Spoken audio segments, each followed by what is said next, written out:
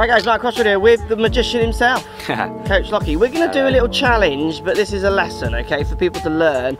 We're going to play a few series of chips, and you've got to choose your land angle, okay?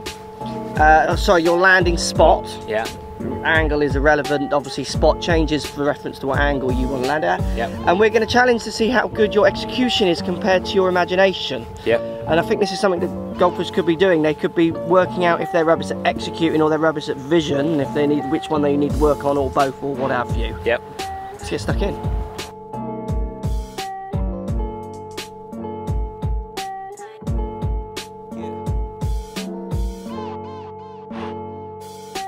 Right, Coach, where are you seeing the landing spot here? Like, as long as it's before that hump, I'm fine pretty much. What loft? 52. Okay, you're going to try and go before that hump because you're going to run it up that hump. Over, yeah. Like, land angle is the first thing that I talk about when I'm doing short game lessons. It's so important, and that's what I would reference first thing. So just before that slope. Oh, checked out. So what did you do there? So you didn't see the land angle, or you didn't execute it? It checked. I wasn't expecting it to check. It was more my strike that made it check. So it's your execution then, yeah, isn't it? It's not my landing spot. You would do play that it every exactly time. again. Yeah, Okay. totally. Right, where are you seeing it? Yeah, well I was seeing it over that bump, but now I'm here, I'm not. Landing it over the bump, you've got to be so precise. Yeah, I agree. So I've got a 50, and I'm seeing it at the base of the up. Anywhere over the fringe and short of the base of the up. Yeah. And on the right, see the little triangle? Yeah. Where it Yeah. there. Yeah. There, with a 50. So it might take me a few goes to actually execute the problem.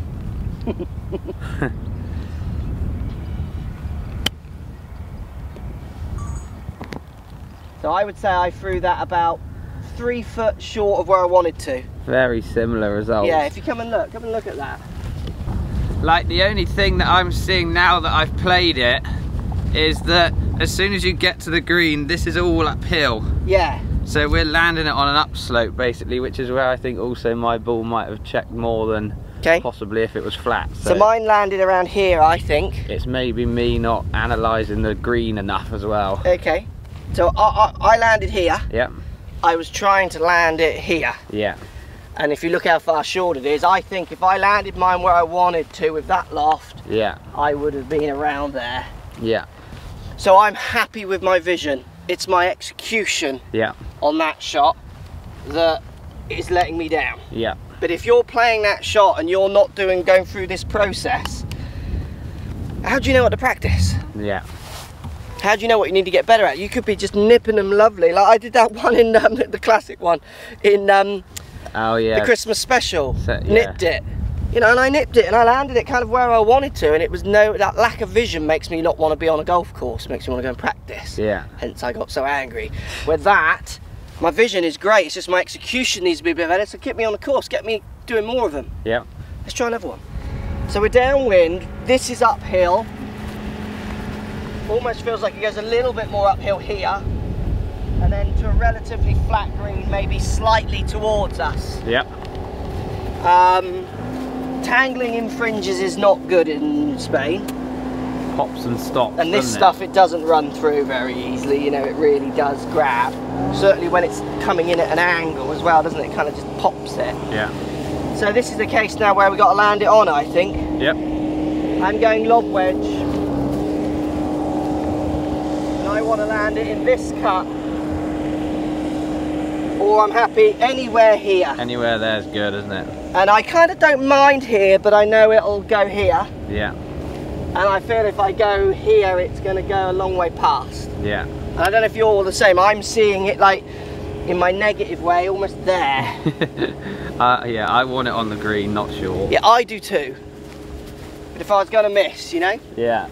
Land it on your spot. Land my spot. Yeah, good. It was a bit low, but it landed here, didn't it? Yeah. So it's kind of the spot, nice and checky. It was one of those low fizzers. Yeah. Take that. Yeah, well, it's spot again. So I'm happy that I'm picking the right spots, and that's what these guys and girls have got to be testing. Because I don't see much at chipping, but the fact that I see the land spot gives me some confidence. You know what I mean? Gives you some hope. Yeah, and that's all I'm breeding on, is a bit of hope.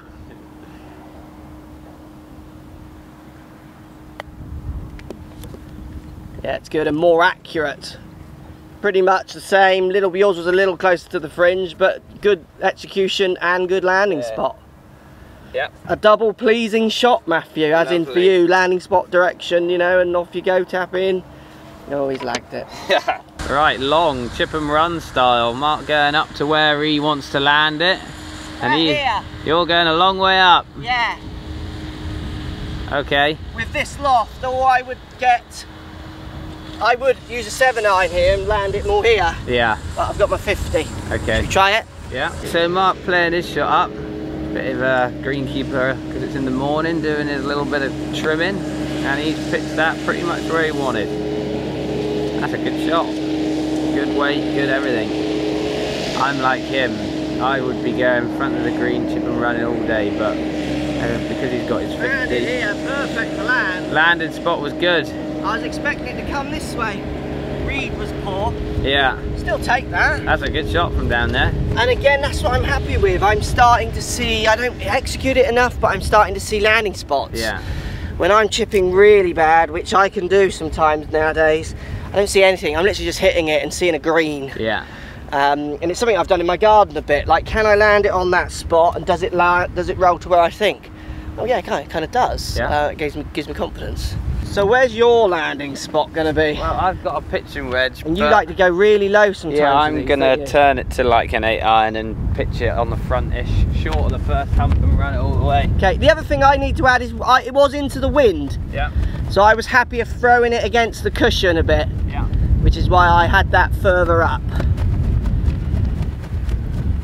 So I think Matt's going to try and land it kind of where he is, about there-ish. So he's going to use the pitching wedge. I use the 50, so he's got a little less loft on him, and he's going to take it down. I had the 50 and just kind of used the 50 degree, so he's going to play this more like I would play, like an 8-iron, 7-iron, and not take loft off and just play it.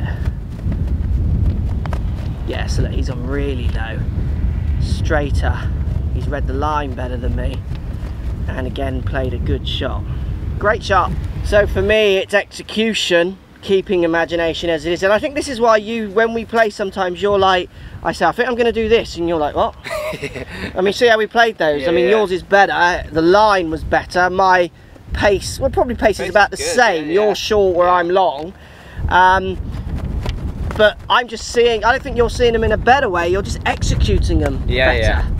And each one of my land spots there was correct, which is... The things that I see in lessons as well with short game is that people have got one technique and change club, whereas I've got that option, but I've also got the option of using one club and changing loft. Yeah. So I've got a million more shots than that person with one technique and changing loft, because they've basically got 14 shots in theory. Yeah, which is kind of what I was saying as you were walking back. I'm not changing the loft on mine much. Yeah. I think you're 50 and I'm just hitting that loft and landing it appropriately. Yeah, and I think it's just a process. Land spot, and then you pick what trajectory you need for it to run out, which is club. Yeah. Or club and setup. Yeah. And then it's about executing it. Yeah, so absolutely. that's Good the main stuff. thing. So I think for people out there, this is a great drill for them to do. Just pick your spot, see if you can land on it. Once you're landing on it, are you picking the right spot? Like you say, the process. If you're not doing that, then your practice is so randomised, I'm not actually sure what you're practicing. Yeah. Thanks, coach. Another good chip there from you. Thanks. Let me now. That's a win, isn't it? Wow. Yes.